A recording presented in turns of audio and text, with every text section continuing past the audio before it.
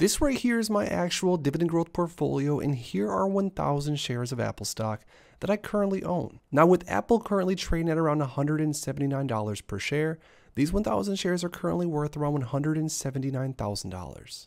I bought these shares of Apple years ago at around $118 per share, and I'm currently up around $60,000 more or less on the position. Now, although these shares of Apple have treated my portfolio quite well, I'm actually considering selling off these shares sometime soon here because I want to buy into something with a higher starting dividend yield to generate more consistent income in my portfolio as I get closer and closer to wanting to retire, or closer and closer to wanting to use some more of the dividends in my portfolio for everyday expenses. I am considering selling my shares of Apple and buying into something more diversified with a higher starting yield, something like the schd ETF, but just for fun. For example, what would happen if I went into something with a much higher starting dividend yield? Something like the YieldMax ticker symbol APLY ETF. Now, in this video, we are going to explore this APLY ETF and go over the exact math and dividend income I could expect if I were to, of course, choose to sell my 1,000 shares of Apple and roll every single dollar into this YieldMax Apple covered call ETF. Now, stick around because I promise you these numbers are going to shock you,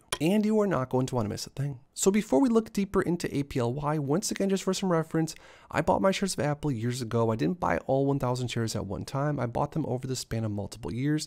And again, my average cost is around $118.36. Apple's currently at anywhere around $175 to $180, depending on the day. As of recently, it seems. But as of filming this video, it's right around $179. Now, like I said, one of the main options that I've been considering on where to put the money if I do choose to sell the 1,000 shares of Apple, which I most likely am towards the end of this year, one of the options, of course, is to invest the money into something like the Schwab US Dividend Equity ETF, which is a very well diversified ETF that has some massive dividend growth. And to be more specific, schd is currently offering around a 3.53% starting dividend yield, something around there, where Apple stock is currently offering right around a 0.54% starting dividend yield. Which, keep in mind, my yield on cost is of course much higher because I bought Apple at much cheaper than it's currently at, but either way, I'm probably earning around a 1% dividend yield with Apple. And of course, I get it, Apple is not necessarily a stock that you're going to want to buy to chase a high dividend yield.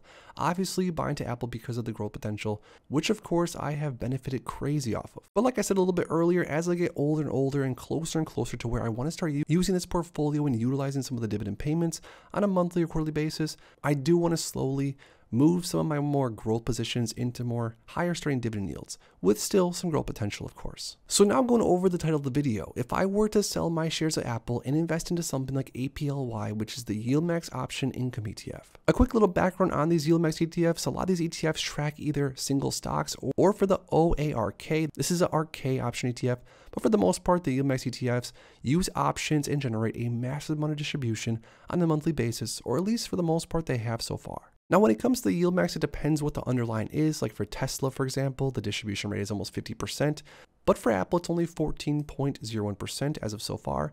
And this is because Apple, of course, has much less volatility than something like Nvidia or Tesla. But digging a little bit deeper into APLY, the YieldMax Apple Option Income Strategy ETF, the fund overview says the YieldMax Apple Option Income Strategy ETF, or APLY, is an actively managed fund that seeks to generate monthly income by selling or writing call options on Apple. APLY pursues a strategy that aims to harvest compelling yields while retaining capped participation in the price gains of Apple. Now, I can of course go much deeper into how this exact ETF works, and comment down below if you want to see a video on that, but I have made other videos on my channel talking about the YieldMax ETFs sort of ad nauseum by now. But basically what YieldMax does is they use options and write synthetic cover calls on the underlying Apple stock. And by utilizing the synthetic call strategy, they're hoping to generate a lot of income on a monthly basis for investors. Now, because APLY has only been around since about April, we don't have that much historical data to go off of, which I definitely don't like. When it comes to investing, especially buying into long-term positions, for example, I like to look at historical data to have an idea of how something is traded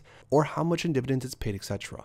But with APLY, we only have a little bit of data to go off of, but so far since the fund's inception, as far as just price return alone, the fund is actually down around 5.1%. Now, this is one of the things that I definitely worry about when it comes to ETFs like this or covered call ETFs in general. A lot of times they do a price decay. Take qyld, the Global X Nasdaq 100 covered call ETF, for example. This ETF has been around for a decade now, and since it started, it's down around 31.01% as far as price return. Now, I get it, the dividends that have been paid have been pretty massive over the years from qyld, so on a total return basis, it's not necessarily down all that much, But generally speaking, for covered call ETFs, this is definitely going to be one of the biggest concerns, in my opinion, on what investors should look out for is price decay of the overall ETF. And although I'm not saying that 100% certain that every single covered call ETF out there is going to have massive price decay, it's definitely something that I want you to keep in mind when investing into them. So now that we went over APLY, the YieldMax Apple Option Income Strategy ETF's price performance, looking at the dividends that have been paid so far, they've been sort of all over the place. The first dividend back in June, it looks like, was 29 cents per share. Then we had a 63-cent dividend in July. We had a 56-cent dividend paid out in August. And then just as of recently in September, we had around a 23-cent dividend that's going to be paid. Now, obviously, the dividends are going to be very sporadic, and this is because of the nature of the strategy that the YieldMax covered call ETFs use. The amount of distributions is going to depend on how the underlying Apple trades on a monthly basis and other things, which is for the most part one of the reasons why I personally would never invest all that much money into one of these ETFs, because I like to have my monthly or quarterly income a little bit more forecast out and have more of an idea of what I'm going to be generating on a yearly basis. But regardless, just for the sake of the video and to get an idea of what we could generate on a monthly basis, if I were to buy into APLY instead of Apple, because we don't have all that much data to go off of, let's go with a 35-cent per month on average dividend paid from APLY. So now heading over to the calculator, if we'd want to sell off our $170,000 worth of Apple stock and use all the money, every single dollar, to invest into APLY, for example, that's currently trading around $14.50 per share. In theory, by selling off all of our shares of Apple and buying into this new YieldMax ETF, we could buy 11,724 shares of APLY. Now, just going off of the average dividend paid per month right now, and again, this can change. It could be much higher some months, much lower some months, but just trying to go off of an average, a little bit of a conservative average of 35 cents paid per share from APLY, we could in theory earn $4,103 on a monthly basis if we were to sell off all of our shares of Apple and buy into APLY. Now, if we were to multiply this by 12 on a yearly basis, that's $49,241.37 per year just in dividends alone. Now, obviously, the reality is that we don't exactly know what APLY is going to pay consistently over the next year. There could even be some months where it doesn't even pay a distribution at all. It really just depends on how the underlying trades.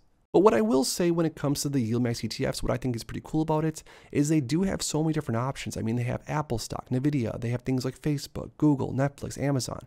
There's even some newer ones like Coinbase, Microsoft, Disney, and ExxonMobil. And now what I like about that is the fact that all these different stocks, all these different underlying single stocks that YieldMax is going to use for their ETF, they all have different characteristics, like Tesla and Nvidia, for example. The underlying stocks definitely tend to be more volatile. But then there's things like Apple and maybe even Google that aren't necessarily as volatile and a little bit more predictable in the way that they trade. So for that being said, for different investors out there that do want to chase maybe some really high yield, they can sort of go off of what they know about the underlying stock. And of course, when it comes to the YieldMax ETFs, it kind of feels like the higher risk, the higher reward potential. But I want to hear from you guys down below in the idea of selling off my 1,000 shares of Apple, taking the profits, and putting the cash into something a little bit higher yield because of my strategy, like I talked about earlier. If you were me, which stock or ETF would you invest the money into and why? Comment down below. If you enjoyed this video, make sure to please drop a like on it and subscribe for more future content like this. Thanks as always for stopping by, and if you are interested in investing, make sure to check out these recent videos I posted right here.